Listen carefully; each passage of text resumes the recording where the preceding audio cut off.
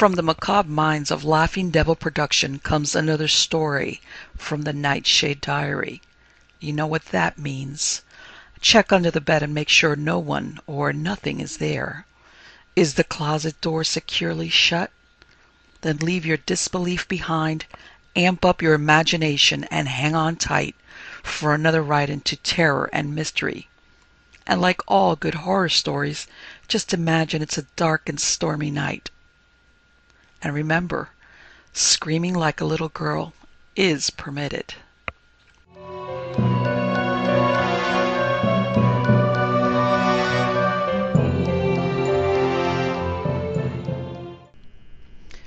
Pledge to the Dead by Seabury, Quinn. The autumn dusk had stained the sky with shadows, and orange oblongs traced the windows in my neighbors' homes as Jules de Gradin and I sat sipping Kaisermarm and coffee in the study after dinner. Mon Dieu, the little Frenchman sighed. I have the mal du pays, my friend. The little children run and play along the roadways at St. Cloud, and on the Ile-de-France the pastry cook sets up their booths. Corbleu, it takes the strength of character not to stop and buy those cakes of so much taste and fancy. The Napoleons, they are crisp and fragile as a coquette's promise. The eclairs filled with cool sweet cream, the cream puffs, all aglow with cherries. Just to see them is to love life better. The shrilling of the doorbell startled me. The pressure on the button must have been that of one who leant against it. "Dr. Talbridge, I must see him right away," a woman's voice demanded, as Nora McGinnis, my household factum, grudgingly responded to the hall. "The doctor's office is over, ma'am," Nora answered frigidly. 9:30 to 11 in the morning and 2 to 4 in the afternoon is when he sees his patients. If it's an urgent case, you have there lots of good young doctors in the neighborhoods. But Dr. Talbridge, is he here?" the visitor demanded sharply. "He is, and he's after digesting his dinner. An elegant dinner it was, though I do say so shouldn't, and he can't be disturbed." "He'll see me all right. Tell him it's Nella Bentley, and I've got to talk to him." De Grandin raised an eyebrow elegantly. "The fish at the aquarium have greater privacy than we, my friend," he murmured, but broke off as a visitor came clacking down the hall on high French heels and rushed into the study, half a dozen paces in advance of my thoroughly disapproving and more than semi-scandalized Nora. "Dr. Talbridge, won't you help me?" cried the girl as she fairly leaped across the study and flung her arms about my shoulders. "I can't tell Dad or Mother. They wouldn't understand. So you're the only one. Oh, excuse me. I thought you were alone." Her face went crimson as she saw de Grandin standing by the fire. "It's quite all right, my dear," I soothed, freeing myself from her almost hysterical clutch. "This is Dr. de Grandin, with whom I've been associated many times. I'd be glad to have the benefit of his advice, if you don't mind." She gave him her hand and a wan smile as I performed the introduction, but her eyes warmed quickly as he raised her fingers to his lips with a soft, enchantée mademoiselle. Women, animals, and children took instinctively to Jules de Grandin. Nella dropped her coat of silky shaven lamb and sank down on the study couch, her slim young figure molded in her knitted dress of coral rayon as revealingly as though she had been cased in plastic cellulose. She had long violet eyes and a long mouth, smooth, dark hair parted in the middle, a small straight nose, and a small pointed chin. Every line of her is long, but definitely feminine. Breast and hips and throat and legs all delicately curved, without a hint of angularity. "I've come to see you about Ned," she volunteered as de Grandin lit her cigarette, and she sent a nervous smoke stream gushing from between red, trembling lips. He's trying to run out on me." You mean Ned Minton? I asked, wondering what a middle-aged physician could possibly prescribe for wandering Romeos. I certainly do mean Ned Minton, she replied. And I mean business, too. The darn romantic fool. The Grandam's slender brows arched upward till they nearly met the beige blonde hair that slanted sleekly backwards from his forehead. Pardonnez-moi, he murmured. Did I understand correctly, mademoiselle? Your amoureux, how do you say him, sweetheart, has shown a disposition toward unfaithfulness, yet you accuse him of romanticism? He's not unfaithful. That's the worst of it. He's faithful as Tristan and the Chevalier Bayard, lumped together. Sans pour et sans reproche, you know. Says we can't get married 'cause... Just a moment, dear, I interrupted, as I felt my indignation mounting. Do you mean the miserable young puppy cheated, and now wants to welch? Her blue eyes widened, and then the little laughter wrinkles formed around them. You dear old mid-Victorian, she broke in. No, he ain't done wrong by our Nell, and I'm not asking you to take your shotgun down and force him to make me an honest woman. Suppose we start at the beginning. Then we'll get things straight. You assisted at both our debuts.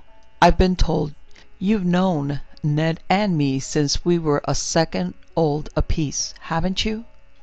I nodded. No, we've always been crazy about each other, too. In grammar school, high school, and college, don't you? Yes, I agreed. All right. We've been engaged ever since our freshman year at Beaver.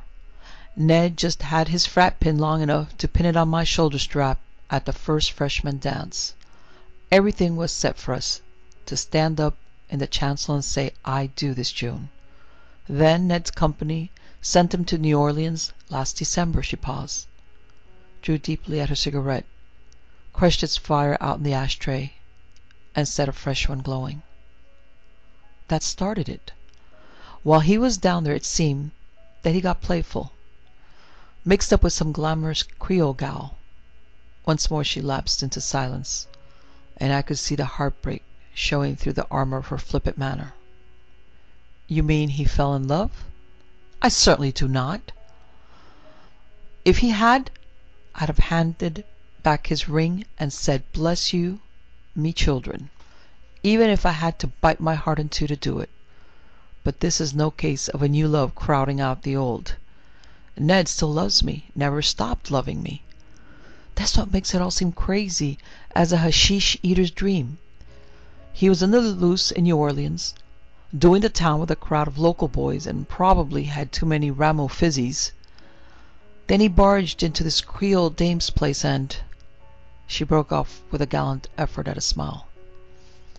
I guess young fellows aren't so different nowadays than they were when you were growing up, sir. Only today we don't believe in sprinkling perfume in the family cesspool. Ned cheated. That's the bald truth of it. He didn't stop loving me, and he hasn't stopped now. But I wasn't there, and that other girl was. There were no conventions to be recognized. Now he's fairly melting with remorse. Says he's not worthy of me. Wants to break off our engagement, while he spends a lifetime doing penance for a moment's folly. But good heavens, I expostulated, if you're willing to forgive... You're telling me, she answered bitterly. We've been over it 100 times. This isn't 1892. Even nice girls know the facts of life today, and while I'm no more anxious than the next one to put through a deal in shop-worn goods, I still love Ned, and I don't intend to let a single indiscretion rob us of our happiness. The hard exterior veneer of modernism melted from her like an autumn ice glaze melting in the warm October sun, and the tears coursed down her cheeks, cutting little valleys in her carefully applied makeup. He's my man, Doctor, she sobbed bitterly. I've loved him since we made mud pies together. I'm hungry, thirsty for him. He's everything to me, and if he follows out this full renunciation he seems set on, it'll kill me.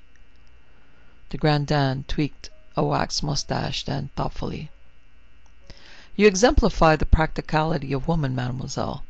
I applaud your sound, hard common sense, he told her. Bring this silly young romantic foolish one to me. I will tell him.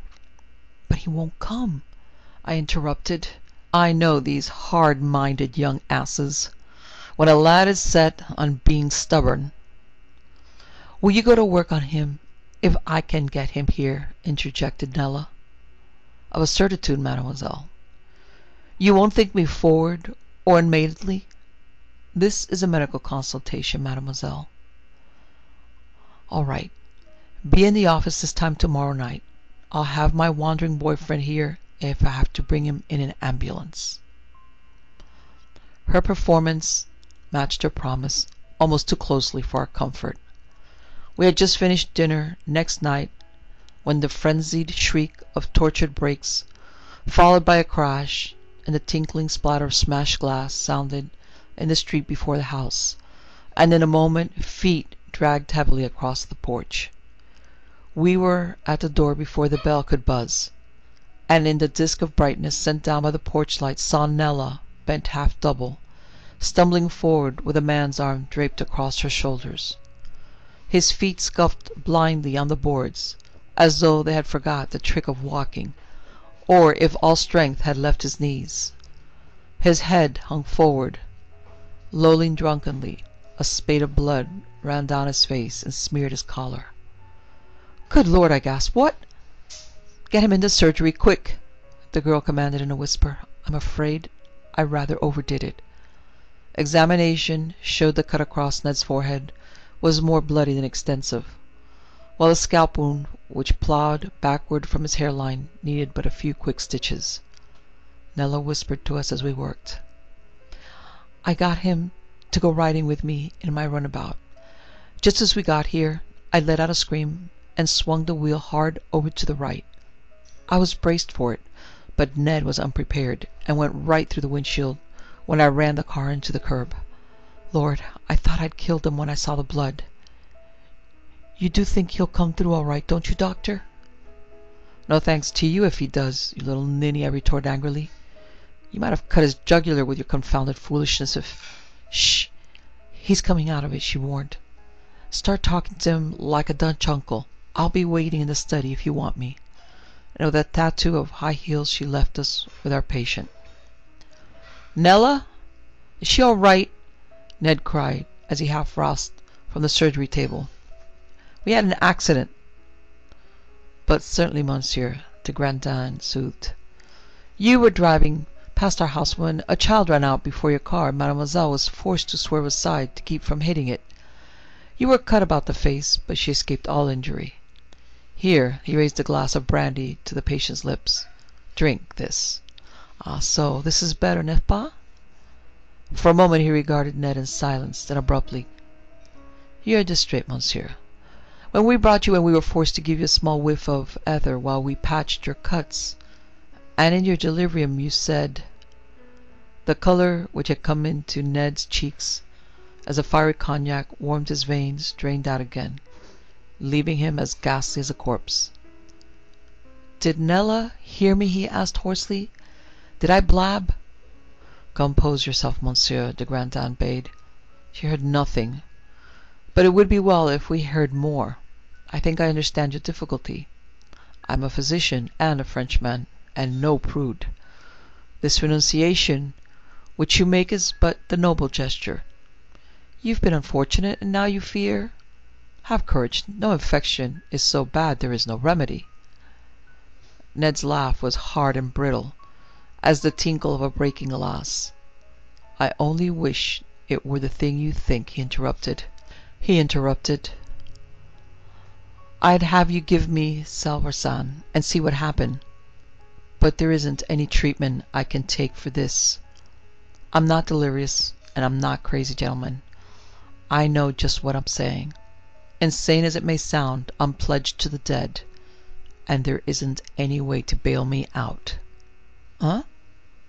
What is it you say? The grand dame's small blue eyes were gleaming with the light of battle as he caught the occult implication in Ned's declaration. Pledged to the dead? Comme cela. Ned raised himself unsteadily and balanced on the table edge. It happened in New Orleans last winter, he answered. I finished up my business and was on the loose and thought I'd walk alone through the Vieux Carre, the old French quarter. I'd had dinner at Antoine's and stopped around at the old Absinthe House for a few drinks, then strolled down to the French Market for a cup of chicory coffee and some doughnuts. Finally, I walked down Royal Street to look at Madame Lalarie's old mansion. That's the famous haunted house, you know. I wanted to see if I could find a ghost. Good Lord, I wanted to. The moon was full that night, but the house was still as old St. Denis's cemetery. So after peering through the iron grills that shut the courtyard from the street for half an hour or so, I started back toward Canal Street. I'd almost reached Bienville Street when, just as I passed one of those funny two-storied iron-grilled balconies so many of the old houses have, I heard something drop on the sidewalk at my feet. It was a japonica, one of those rose-like flowers they grow in the courtyard gardens down there. When I looked up, a girl was laughing at me from the second story of the balcony. Mon fleuron, monsieur, s'il vous plaît, she called, stretching down a white arm for the bloom. The moonlight hung about her like a veil of silver tissue, and I could see her plainly as though it had been noon. Most New Orleans girls are dark. She was fair. Her hair was very fine and silky, and about the color of a frosted chestnut burr. She wore it in a long bob with curls around her face and neck, and I knew without being told that those ringlets weren't put in with a hot iron. Her face was pale, colorless, and fine-textured as a magnolia petal, but her lips were brilliant crimson. There was something reminiscent of those ladies you see pictured in Directoire prints about her.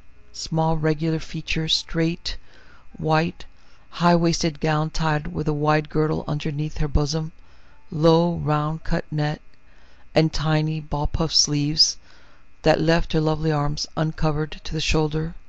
She was like Rose Beauharnais or Madame de Fontenay, except for her fair hair and her eyes. Her eyes were like an Eastern slave's, languishing and passionate, even when she laughed, and she was laughing then, with a throaty, almost caressing laugh, as I tossed the flower up to her, and she leant across the iron railing, snatching at it futilely as it fell just short of reach. C'est sans profit, she laughed at last. Your skill is too small, or my arm too short, monsieur. Bring it up to me. You mean for me to come up there? I asked. But certainly. I have teeth, but will not bite you. Maybe. The street door to the house was open. I pushed it back, groped my way along a narrow hall, and climbed a flight of winding stairs. She was waiting for me on the balcony, lovelier close up, if that were possible, than when I'd seen her from the sidewalk. Her gown was China silk, so sheer and clinging that the shadow of her charming figure showed against its rippling folds like a lovely silhouette. The sash which bound it was 6-foot length of rainbow ribbon, tied coquettishly beneath her shoulders and trailing in fringed ends almost to her dress hem at the back. Her feet were stockingless and shod with sandals fastened with cross-straps of purple grosgrain laced about the ankles. Save for the small gold rings that scintillated in her ears, she wore no ornaments of any kind. Mon frère, monsieur, she ordered haughtily, stretching out her hand. Then her eyes lighted with a sudden laughter, and she turned her back to me, bending her head forward. But no, it fell into your hands. It is that you must put in its place again, she ordered, pointing to a curl where she wished a flower set. Come, monsieur, I wait upon you. On the settee by the wall, a guitar lay. She picked it up and ran her slim, pale fingers twice across the strings, sounding a soft, melancholy chord. When she began to sing, Her words were slurred and languorous, and I had trouble understanding them, for the song was ancient, when Bienville turned the first spadeful of earth that marked the ramparts of New Orleans. O nights of gay Toulouse and sweet Beaucaire, greet me my own true love, and speak him fair.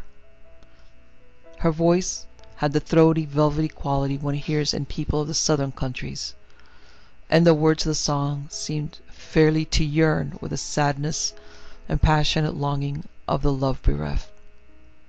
But she smiled as she put by her instrument a curious smile, which heightened the mystery of her face, and her eyes seemed suddenly half questing, half drowsy, as she asked, "Would you ride off upon your grim, pale horse, and leave poor little Julie Diane famishing for love, monsieur?"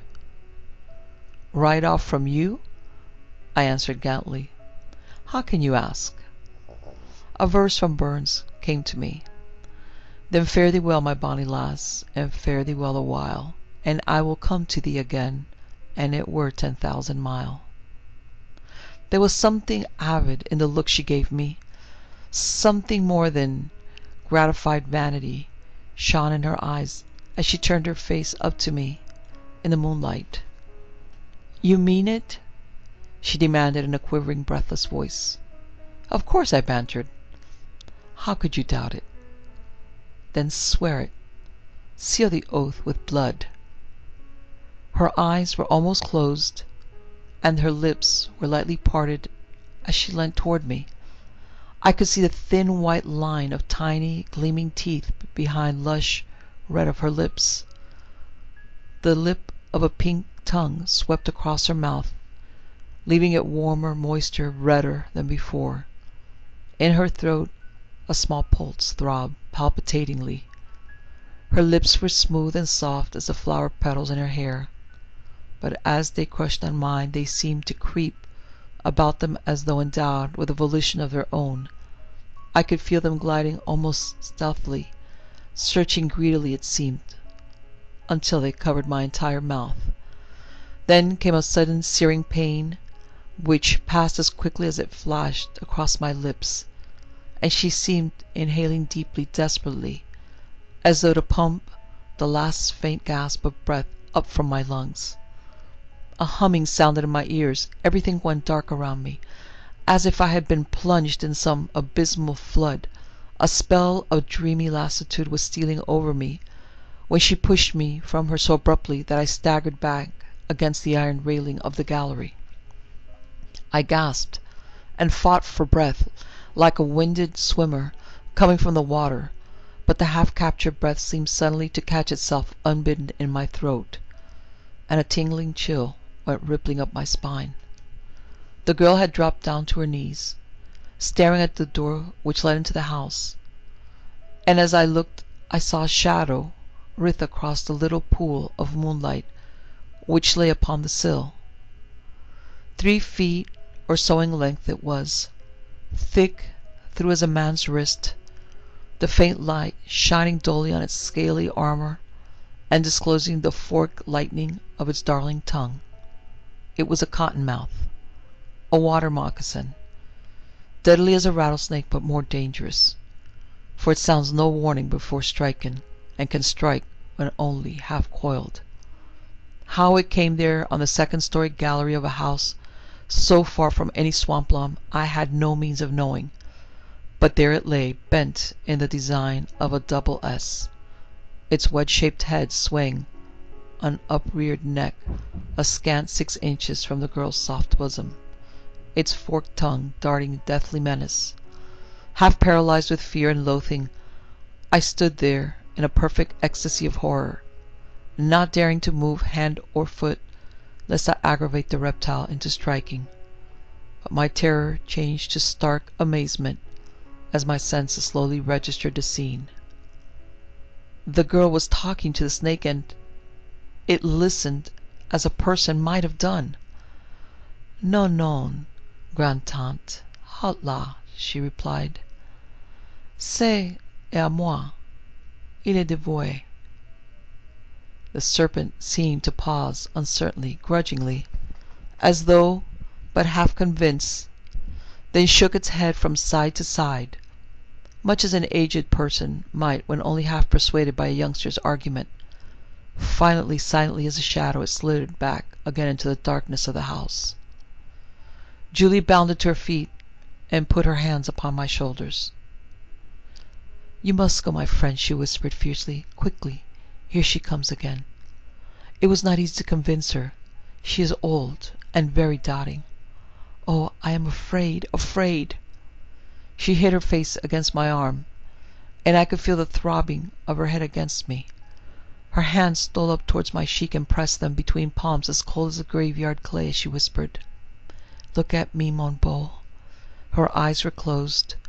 Her lips were slightly parted, and beneath the arc of her long lashes I could see the glimmer of fast-forming tears.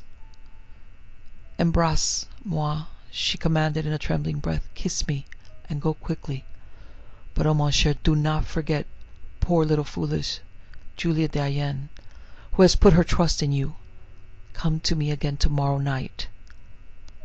I was reeling as from vertigo as I walked back to the Greenwald, and the bartender looked at me suspiciously when I ordered a Sazerac.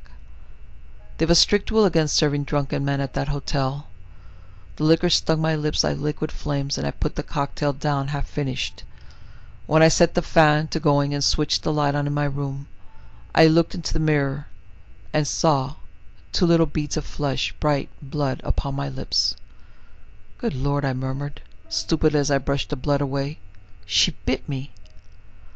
It all seemed so incredible that if I had not seen the blood upon my mouth, I'd have thought I suffered from some lunatic hallucination, or one too many fraps at the absinthe house.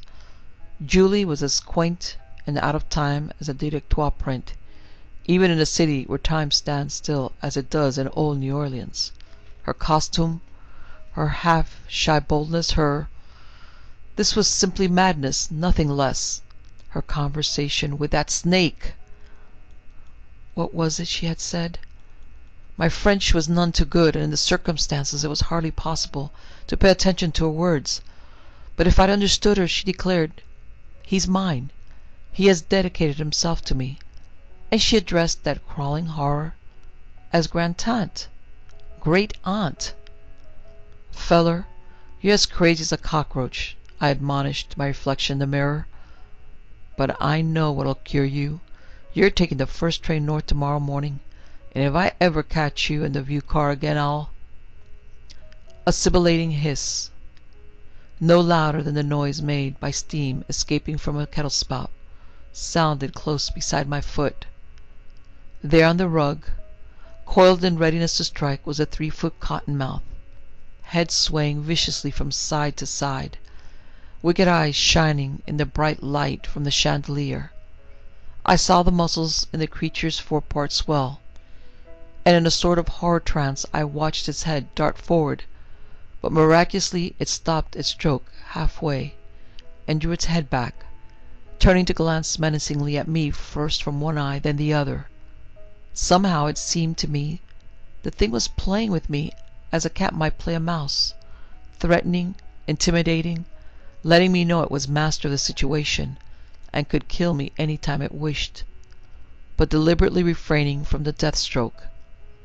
With one leap I was in the middle of my bed, and when a squad of bellboys came running in response to the frantic call for help I telephoned, they found me crouched against the headboard, almost wild with fear. They turned the room completely inside out, rolling back the rugs, probing into chairs and sofa, emptying the bureau drawers, even taking down the towels from the bathroom rack. But nowhere was there any sign of the water moccasin that had terrified me. At the end of 15 minutes' search, they accepted $50 each and went grinning from the room. I knew it would be useless to appeal for help again, for I heard one whisper to another as they paused outside my door, "It ain't right to let them Yankees loose in New Orleans. They don't know how to hold their liquor." I didn't take a train next morning.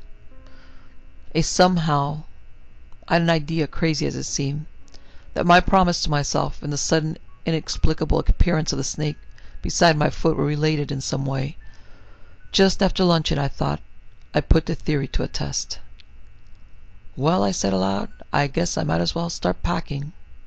Don't want to let the sun go down and find me here." My theory was right.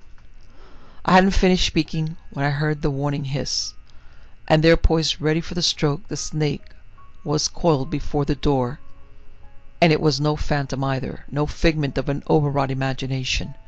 It lay upon a rug the hotel management had placed before the door to take the wear of constant passage from the carpet, and I could see the high pile of the rug crushed down beneath its weight. It was flesh and scales and fangs, and it coiled and threatened me in my 12th floor room in the bright sunlight of the afternoon.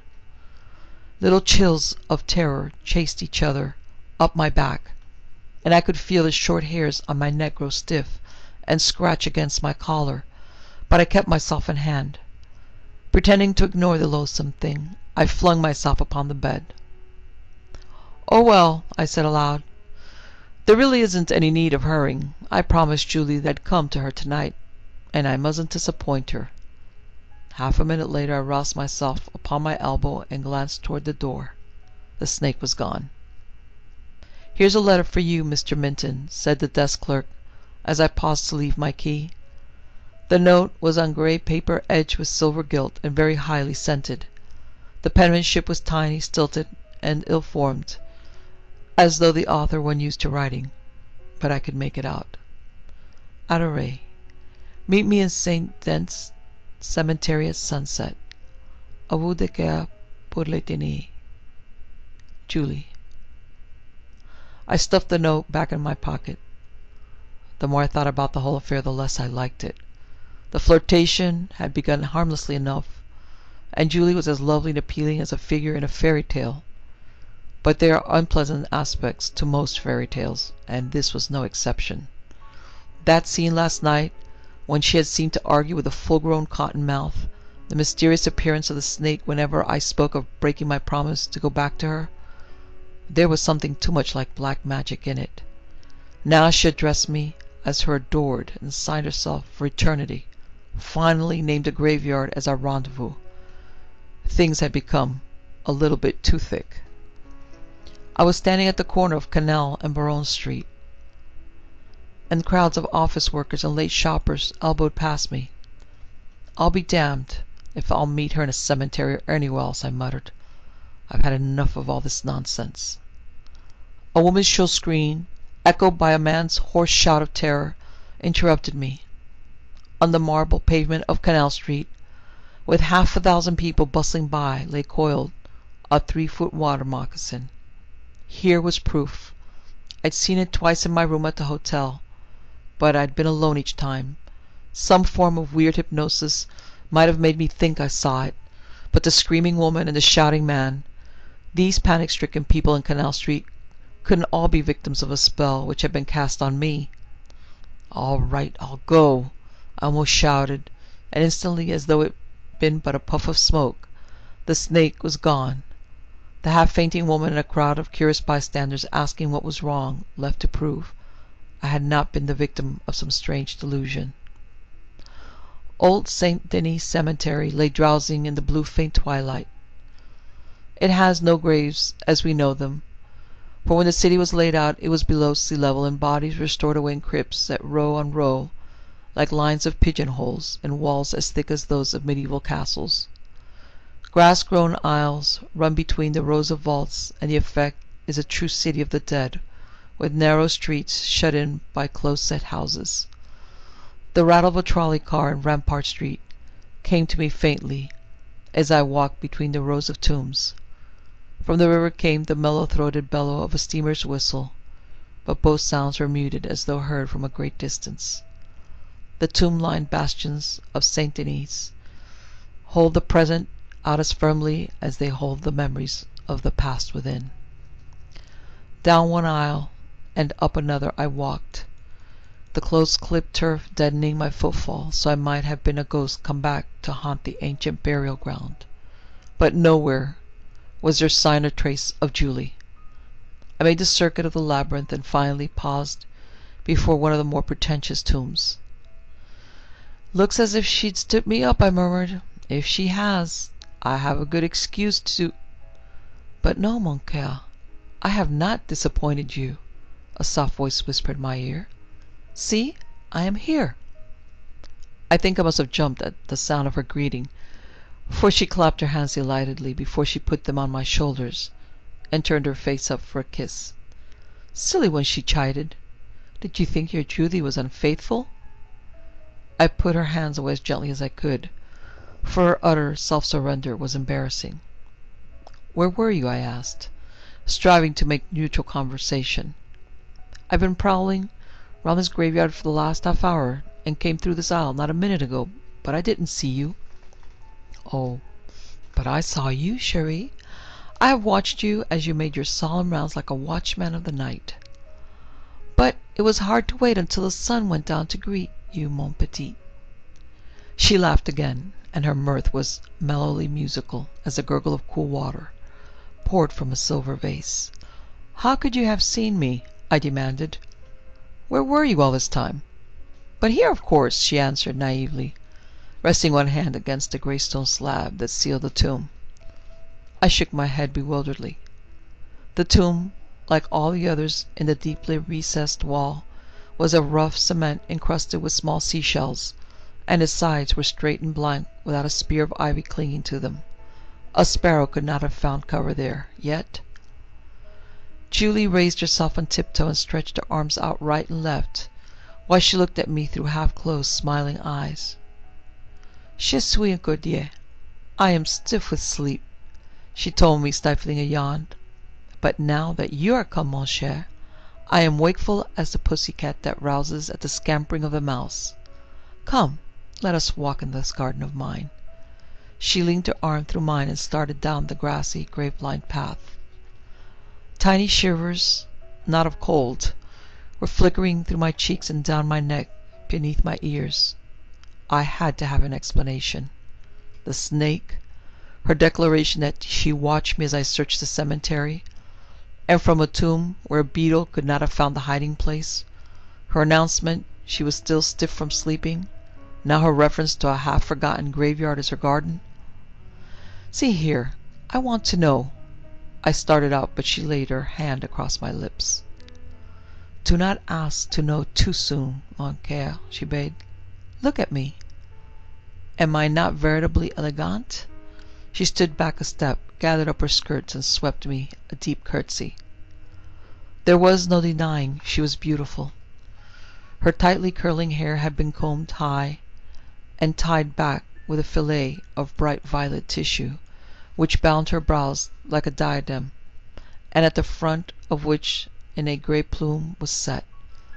In her ears were hung two beautifully matched cameos, outlined in gold and seed pearls, and almost large as silver dollars. A necklace of antique, dull gold hung around her throat, and its pendant was a duplicate of her ear cameos, while a bracelet of matte gold set with a fourth matched anaglyph was clasped about her left arm just above the elbow. Her gown was sheer white muslin, low cut at front and back, with little puff sleeves at the shoulders, fitted tightly at the bodice, and flying sharply from a high-set waist. Over it she wore a narrow scarf of violet silk, hung behind her neck and dropping down on either side and front like a clergyman's stole. Her sandals were gilt leather, heelless as a ballet dancer's shoes, and laced with violet ribbons.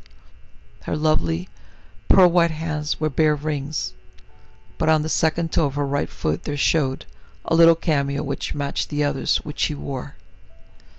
I could feel my heart begin to pound, and my breath came quicker as I looked at her. But you look as if you're going to a masquerade, I said. A look of hurt, surprise showed in her eyes. A masquerade, she echoed. But no, it is my best, my very finest that I wear for you tonight, mon adore. Do not you like it? Do you not love me, Edouard? No, I answered shortly, I do not. We might as well understand each other, Julie. I'm not in love with you, and I never was. It's been a pretty flirtation, nothing more. I'm going home tomorrow, and... But you will come again. Surely you will come again, she pleaded. You cannot mean it when you say you do not love me, Edouard. Tell me that you spoke so but to tease me." A warning hiss sounded in the grass beside my foot, but I was too angry to be frightened. "Go ahead. Set your devilish snake on me," I taunted. "Let it bite me. I'd as soon be dead as—" The snake was quick, but Julie quicker. In the split second required for the thing to drive at me, she leaped across the grass-grown aisle and pushed me back. So violent was the shove she gave me that I fell against the tomb, struck my head against a small projecting stone, and stumbled to my knees. As I fought for footing on the slippery grass, I saw the deadly wedge-shaped head strike full against the girl's bare ankles and heard her gasp with pain. The snake recoiled and swung its head toward me, but Julie dropped down to her knees and spread her arms protectingly about me. "No, no, Grand-Tante," she screamed. "Not this one. Let me—" Her voice broke on a little gasp, and with a retching hiccup, she sank limply to the grass. I tried to rise, but my foot slipped on the grass, and I fell heavily against the tomb, crashing my brow against the shell-set cement wall. I saw Julie lying in a little huddled heap of white garment, the blackness of the sward, and shadowy but clearly visible, an aged, wrinkled negress with turbaned head and cambric apron bending over her, nursing her head against her bosom and rocking back and forth grotesquely while she crooned a wordless threnody. Where had she come from? I wondered idly. Where had the snake gone? Why did the moonlight seem to fade and flicker like a dying lamp? Once more I tried to rise, but slipped back to the grass before the tomb as everything went black before me. The lavender light of early morning was streaming over the tomb walls of the cemetery when I waked. As my eyes came level with the slab that sealed the crypt, I felt a breath catch in my throat. The crypt, like all its fellows, looked for all the world like an old oven let into a brick wall overlaid with peeling plaster. The ceiling stone was probably once white, but years had stained it to a dirty gray, and time had all but rubbed its legend out. Still, I could see the faint inscription carved in quaint old-fashioned letters, and disbelief gave way to incredulity, which was replaced by panic terror as I read, in French, "Here lies Julie Amélie Marie Diane, a national from Paris, France, born August 29, 1788, deceased the 2nd of July, 1807. Julie? Little Julie, whom I'd held in my arms, whose mouth had lain on mine in eager kisses, was a corpse, dead in her grave, more than a century? The silence lengthened. Ned stared miserably before him, his outward eyes unseeing, but his mind's eye turned upon the scene in old Saint Denis Cemetery. The grandame tugged and tugged again at the ends of his mustache, till I thought he dragged the hairs out by the roots. I could think of nothing which might ease the tension till... Of course, the name cut on the tombstone was a piece of pure coincidence, I hazarded. Most likely the young woman deliberately assumed it to mislead you. And the snake which threatened our young friend? He was an assumption also, one infers, the grandame interrupted. No, but it could have been a trick. Ned saw an aged negress in the cemetery, and those old southern women have very strange powers. I damn think that you hit the thumb upon the nail that time, my friend, the little Frenchman nodded. Though, do you not realize how accurate your diagnosis is? To Ned. Have you seen the snake again since coming north? Yes, Ned replied, I have. I was too stunned to speak when I read the epitaph, and I wandered back to the hotel in a sort of daze and packed my bags in silence. Possibly that's why there was no further visitation there. I don't know. I do know nothing further happened, though, and when several months had passed with nothing but my memories to remind me of the incident, I began to think I'd suffer from some sort of walking nightmare. Nella and I went ahead with preparations for our wedding, but 3 weeks ago the postman brought me this. He reached into an inner pocket and drew out an envelope. It was of soft gray paper edged with silver gilt, and the address was in tiny, almost unreadable script. Monsieur Edward Minton, 30 Rue Carter, Harrisonville, New Jersey. The Grand Dame commented as he inspected. It is addressed à la Française. And the letter, may one read it? Of course, Ned answered. I'd like you to. Across the Grand Dame's shoulder I made out the hastily scrawled missive. Remember your promise and the kiss of blood that sealed it. Soon I shall, tall, and you must come. Pour le temps et pour l'éternité. Julie. You recognize the writing? the Grand Dame asked. It is? Oh, yes, Ned answered bitterly. I recognize it. It's the same the other note was written in. And then? The boy smiled bleakly.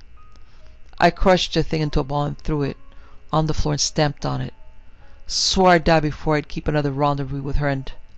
He broke off and put trembling hands up to his face. The so mysterious serpent came again, one may assume, the Grand Dame prompted. But it's only a phantom snake, I interjected. At worst, it's nothing more than a terrifying vision.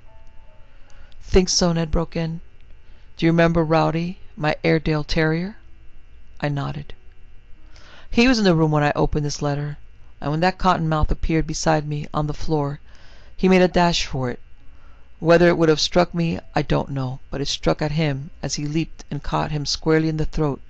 He thrashed and fought, and the thing held on with locked jaws till I grabbed a fire shovel and made for it. Then before I could strike, it vanished. But its venom didn't. Poor old Rowdy was dead before I could get him out of the house. But I took his corpse to Dr. Kershaw, the veterinary, and told him Rowdy died suddenly and I wanted him to make an autopsy.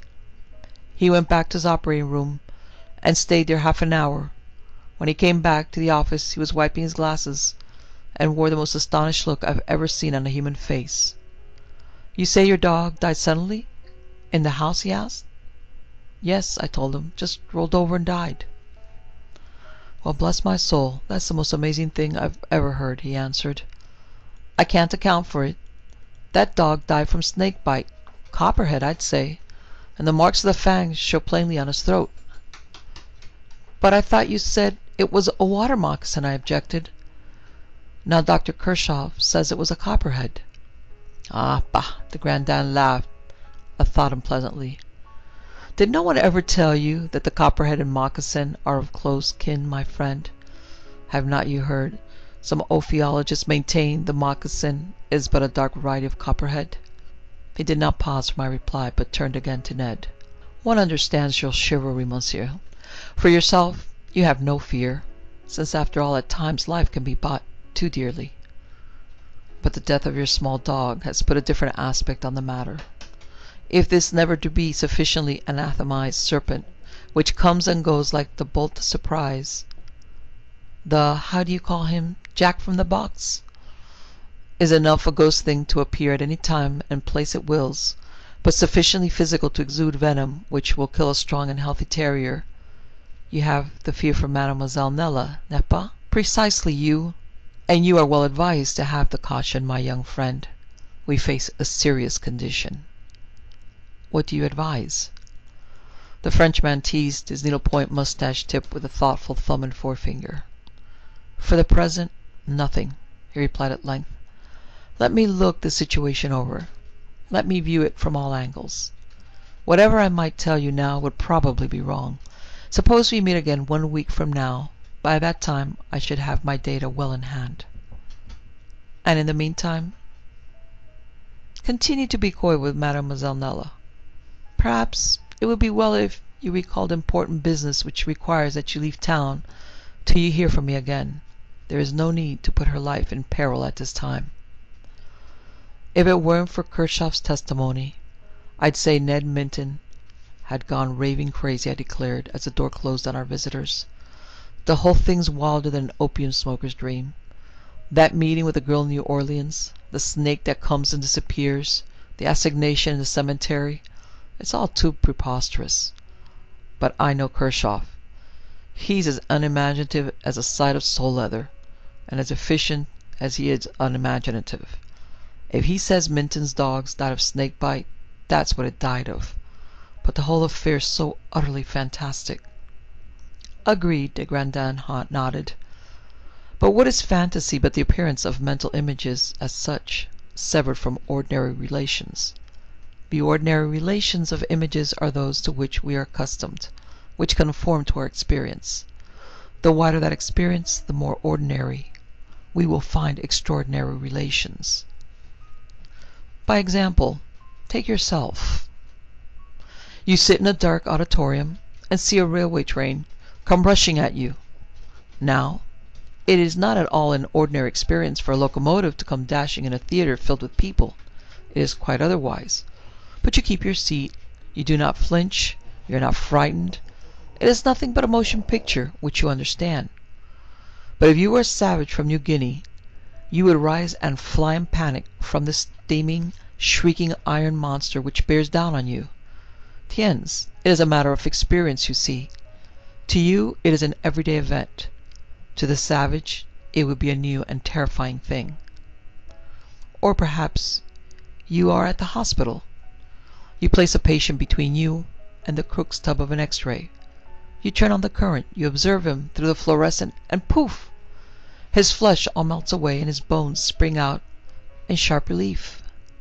300 years ago, you would have howled like a stone dog at the sight, and prayed to be delivered from the witchcraft which produced it. Today you curse and swear like 20 drunken privates if the röntgenologist is but 30 seconds late in setting up the apparatus. These things are scientific. You understand their underlying formula. Therefore they seem natural. But mention what you please to call the occult, and you scoff, and that is but admitting that you are opposed to something which you do not understand. The credible and believable, that to which we are accustomed, the fantastic and incredible, is what we cannot explain in terms of previous experience. Voilà, c'est très simple, n'est-ce pas? You mean to say you understand all this? Not at all, by any means. I am clever, me, but not that clever. No, my friend, I am as much in the dark as you, only I do not refuse to credit what our young friend tells us. I believe the things he has related happened exactly as he has recounted them. I do not understand, but I believe. Accordingly, I must probe, I must sift, I must examine this matter. We see it now as a group of unrelated and irrelevant occurrences. But somewhere lies the key which will enable us to make harmony from this discord, to gather these stray tangled threads into an ordered pattern. I go to seek that key. Where? To New Orleans, of course. Tonight I pack my portmanteau. Tomorrow I entrain. Just now, he smothered a tremendous yawn, now I do what every wise man does, as often as he can. I take a drink. 7 evenings later we gathered in my study, the Grandin, Ned, and I. For the little Frenchman's shining eyes, I knew his quest had been productive of results.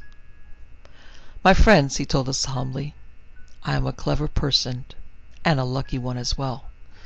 The morning after my arrival at New Orleans, I enjoyed 3 Ramos fizzes, then went to sit in City Park by the old dueling oak and wished with all my heart that I had taken 4. And while I sat in self-reproachful thought, sorrowing for the drink that I had missed, behold, one passed by whom I recognized. He was my old schoolfellow Paul Dubois, now a priest in holy orders and attached to the Cathedral of St. Louis. He took me to his quarters, that good, pious man, and gave me luncheon. It was Friday and a fast day, so we fasted. Mon Dieu, but we did fast. On Creole gumbo and oysters a la Rockefeller, and baked pompano, and little shrimp fried crisp in olive oil, and chicory, salad, and 7 different kinds of cheese and wine. When we were so filled with fasting that we could not eat another morsel, My old friend took me to another priest, a native of New Orleans, whose stock of local lore was second only to his marvelous capacity for fine champagne. Morbleu, how I admire that one. And now attend me very carefully, my friends. What he disclosed to me makes many hidden mysteries all clear. In New Orleans there lived a wealthy family named Diane. They possessed much gold and land, 1,000 slaves or more, and one fair daughter by the name of Julie. When this country bought the Louisiana Territory from Napoleon, and your army came to occupy the forts, this young girl fell in love with a young officer, a Lieutenant Philip Merriwell. Tenez. Army love in those times was no different than it is today, it seems. This gay young lieutenant, he came, he wooed, he won, he rode away, and little Julie wept and sighed, and finally died of heartbreak. In her lovesick illness, she had for constant company a slave, an old mulatress known to most as Maman Dragon, but to Julie simply as Grand-Tante, Great-Aunt. She had nursed our little Julie at the breast, and all her life she fostered and attended her. To her little white Mamselle she was all gentleness and kindness, but to others she was fierce and frightful, for she was a Kanjan woman, adept at Obeah, the black magic of the Congo, and among the blacks she ruled as queen by force of fear, while the whites were wont to treat her with respect, and it was more than merely whispered, retain her services upon occasion. She could spell protection to the duelist, and he who bore her charm would surely conquer on the field of honor. She brewed love draughts, which turned the hearts and heads of the most capricious coquettes, or the most constant wives, as occasion warranted. By merely staring fixedly at someone, she could cause them to take sick and die, and here we commenced to tread upon our own terrain. She was said to have the power of changing to a snake at will. Very good, you follow? When poor young Julie died of heartbreak, it was old Maman Dragon, the little white's one Grand-Tante, who watched beside her bed. It is said she stood beside her mistress' coffin, and called the curse upon the fickle lover, swore he would come back and die beside the body of the sweetheart he deserted. She also made a prophecy. Julie should have many loves, but her body should not know corruption, nor her spirit rest, until she could find one to keep his promise and return to her with words of love upon his lips. Those who failed her should die horribly, but he who kept his pledge would bring her rest and peace. This augury she made while she stood beside her mistress' coffin just before they sealed it in the tomb in old St. Denis Cemetery. Then she disappeared. You mean she ran away, I asked. I mean she disappeared, vanished, evanesced, evaporated. She was never seen again, not even by the people who stood next to her when she pronounced her prophecy. But, no buts, my friend, if you will be so kind. Years later, when the British stormed New Orleans, Lieutenant Merriweather was there with General Andrew Jackson. He survived the battle like a man whose life is charmed, though all around him comrades fell and 3 horses were shot under him. Then, when the strife was done, he went to the grand banquet tendered to the victors. While gaiety was at its height, he abruptly left the table. Next morning he was found upon the grass before the tomb of Julie Diane. He was dead. He died from snake bite. The years marched on, and stories spread about the town, stories of a strange and lovely belle dame, sans merci, a modern Circe who lured young gallants to their doom. Time and again, some gay young blade of New Orleans would boast a conquest. Passing late at night through Royal Street, he would have a flower dropped to him as he walked underneath a balcony. He would meet a lovely girl dressed in the early Empress style, and be surprised at the ease with which he pushed his suit. Then, upon the trees in Chartres Street, appeared his funeral notice. He was dead. Invariably he was dead of snake-bite. Parbleu. It got to be a saying that he who died mysteriously must have met the Lady of the Moonlight as he walked through Royal Street. He paused and poured a thimbleful of brandy in his coffee. You see, he asked. No. I'm shot if I do, I answered. I can't see the connection between night and breaking dawn, perhaps? He asked sarcastically. If 2 and 2 make 4, my friend, and even you will not deny they do, then these things I have told you give an explanation of our young friend's trouble. The girl he met was most indubitably Julie, poor little Julie Diane, on whose tombstone it is carved Ici repose malheureusement. Here lies unhappily. The so mysterious snake which menaces young Monsieur Minton is none other than the aged Maman Dragon, Grand-Tante, as Julie called her. But Ned's already failed to keep his tryst, I objected. Why didn't the snake woman sting him in the hotel, or... Do you recall what Julie said when first the snake appeared? He interrupted. Not this one, Grand-Tante. And again, in the old cemetery, when the serpent actually struck at him, she threw herself before him and received the blow. It could not permanently injure her. To earthly injuries the dead are proof. But the shock of it caused her to swoon. It seems, monsieur, he bowed to Ned, you are more fortunate than any of those others. Several times you have been close to death, but each time you escaped. You have been given chance and chance again to keep your pledged word to the dead, a thing no other faithless lover of the little Julie ever had. It seems, monsieur, this dead girl truly loves you. How horrible, I muttered. You said it, Dr. Trowbridge, Ned seconded. It looks as if I'm in a spot all right. Manon, the Grand-Dame contradicted. Escape is obvious, my friend. How, in heaven's name? Keep your promised word. Go back to her. Good Lord, I can't do that. Go back to a corpse? Take her in my arms? Kiss her? Certainement. Why not? Why, she's dead. Is she not beautiful? She's lovely and alluring as a siren's song. I think she's the most exquisite thing I've ever seen, but... He rose and walked unsteadily across the room. If it weren't for Nella, he said slowly, I might not find it hard to follow your advice. Julie's sweet and beautiful and artless and affectionate as a child, kind too, the way she stood between me and that awful snake thing, but, oh, it's out of the question.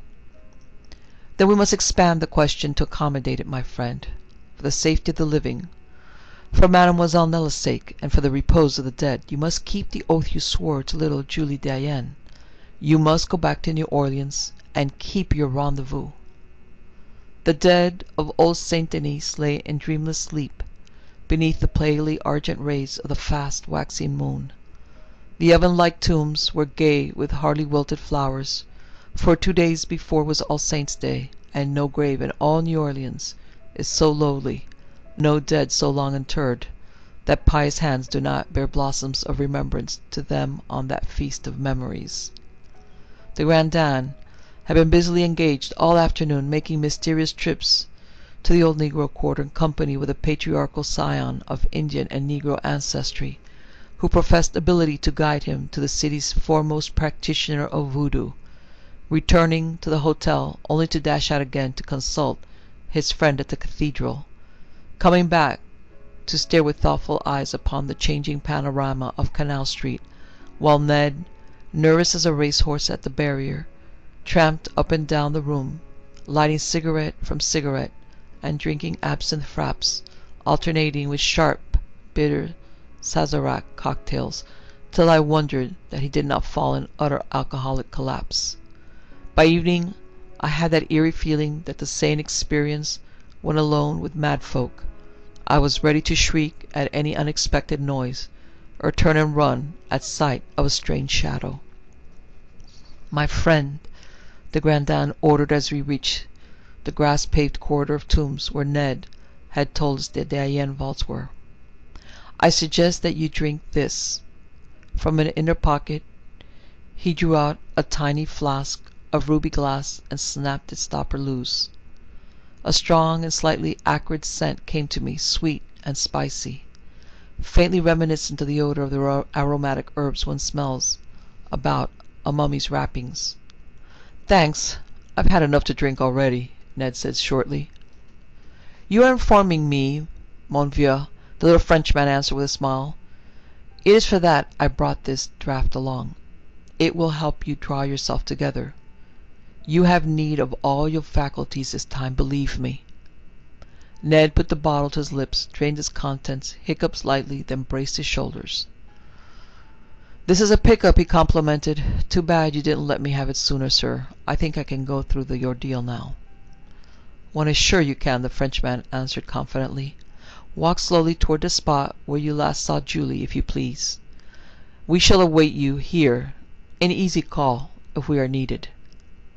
The Isle of Tombs was empty as Ned left us. The turf had been fresh mown for the day of visitation, and was as smooth and short as a lawn tennis court. A field mouse could not have run across the pathway without our seeing it. This much I noticed idly as Ned trudged away from us, walking more like a man on his way to the gallows than one who went to keep a lover's rendezvous. And suddenly he was not alone. There was another with him, a girl dressed in a clinging robe of sheer white muslin, cut in the charming fashion of the First Empire, girdled high beneath the bosom with a sash of light blue ribbon. A wreath of pale gardenias lay upon her bright fair hair. Her slender arms were pearl white in the moonlight. As she stepped toward Ned, I thought, involuntarily, of a line from Sir John Suckling. Her feet, like little mice, stole in and out. "Edouard, chéri, au cœur de mon cœur, c'est vraiment toi, thou hast come willingly, un as petit amant." "I'm here," Ned answered steadily. But only he paused and drew a sudden gasping breath, as though a hand had been laid on his throat. "Chéri," the girl asked in a trembling voice, "you are cold to me. Do not you love me, then? You are not here because your heart heard my heart calling? O heart of my heart's heart, if you knew how I've longed and waited to... It has been triste, mon Edouard, lying in my narrow bed alone, while winter rains and summer suns beat down, listening for your footfall. I could have gone out at my pleasure, whenever moonlight made the nights all bright with silver. I could have sought for other lovers, but I would not. You held release for me within your hands, and if I might not have it from you, I would forfeit it for ever. Do not you bring release for me, my Edouard. Say that it is so." An odd look came into the boy's face. He might have seen her for the first time, and then, dazzled by her beauty and the winsome sweetness of her voice. "Julie," he whispered softly. "Poor, patient, faithful little Julie." In a single stride he crossed the intervening turf, and was on his knees before her, kissing her hands, the hem of her gown, her sandaled feet, and babbling half-coherent, broken words of love. She put her hands upon his head, as if in benediction, then turned them, holding them palm forward to his lips, finally crooked her fingers underneath his chin, and raised his face. "Nay, love, sweet love, art thou a worshipper, and I a saint, that thou should kneel to me?" she asked him tenderly. "See, my lips are famishing for thine, and wilt thou waste thy kisses on my hands and feet and garment? Make haste, my heart. We have but little time, and I would know the kisses of redemption ere..." They clung together in the moonlight. Her white robe, lissom form, and its somberly clad body seemed to melt and merge in one, while her hands reached up to clasp his cheek and draw his face down to her yearning scarlet mouth. The grandame was reciting something in a mumbling monotone. His words were scarcely audible, but I caught a phrase occasionally. "Rest eternal grant to her, O Lord. Let light eternal shine upon her. From the gates of hell her soul delivered. Kyrie eleison." "Julie!" we heard Ned's despairing, and... "Ha! It comes! It has begun! It finishes," the grandame whispered gratingly. The girl had sunk down to the grass, as though she swooned. One arm had fallen limply from Ned's shoulder, but the other still was clasped about his neck as we raced toward them. Adieu, mon amoureux, adieu pour ce monde, adieu pour l'autre, adieu pour l'éternité. We heard her sob. When we reached him, Ned knelt empty-armed before the tomb. Of Julie there was neither sign nor trace. So, assist him, if you will, my friend, the grandame bade, motioning me to take Ned's elbow. Help him to the gate. I followed quickly, but first I have a task to do. As I led Ned, staggering like a drunken man, toward the cemetery exit, I heard the clang of metal striking metal at the tomb behind us. What did you stop behind to do? I asked as we prepared to bed at the hotel. He flashed his quick, infectious smile at me, and tweaked his mustache ends, for all the world like a self-satisfied tomcat, furbishing his whiskers after finishing a bowl of cream. There was an alteration to that epitaph I had to make. You recall, it read, "Here lies, unhappily, Julie Diane." That is no longer true. I chiseled off the unhappy part. Thanks to Monsieur Edouard's courage and my cleverness, the old one's prophecy was fulfilled tonight, and poor small Julie has found rest at last. Tomorrow morning they celebrate the first of a series of masses I have arranged for her at the cathedral. What was that drink you gave Ned just before he left us? I asked curiously. It smelled like... Le bon Dieu, and the devil know. Not I, he answered with a grin. It was a voodoo love potion. I found the realization that she had been dead a century and more so greatly troubled our young friend that he swore he could not be affectionate to our poor Julie. So I went down to the French Quarter in the afternoon and arranged to have a philtre brewed. Eh bien. The aged black one who concocted it assured me that she could inspire love for the image of a crocodile in the heart of anyone who looked upon it after taking but a drop of her decoction, and she charged me $20 for it. But I think I had my money's worth. Did it not work miraculously? Then Julie's really gone? Ned's coming back released her from the spell? Not wholly gone, he corrected. Her little body now is but a small handful of dust. Her spirit is no longer earthbound, and the familiar demon who in life was old Maman Dragon has left the earth with her as well. No longer will she metamorphosize into a snake and kill the faithless ones who kiss her little mistress and then forswear their troth. But, no, my friend, Julie is not gone entirely, I think. In the years to come, when Ned and Nella have long been joined in wedded bliss, there will be minutes when Julie's face and Julie's voice and the touch of Julie's little hands will haunt his memory. There will always be one little corner of his heart which never will belong to Madame Nella Minton, for it will be forever Julie's. Yes, I think that it is so. Slowly, deliberately, almost ritualistically, he poured a glass of wine and raised it. To you, my poor little one, he said softly as he looked across the sleeping city toward old Saint Denis Cemetery. You quit earth with a kiss upon your lips. May you sleep serene in paradise until another kiss shall waken you.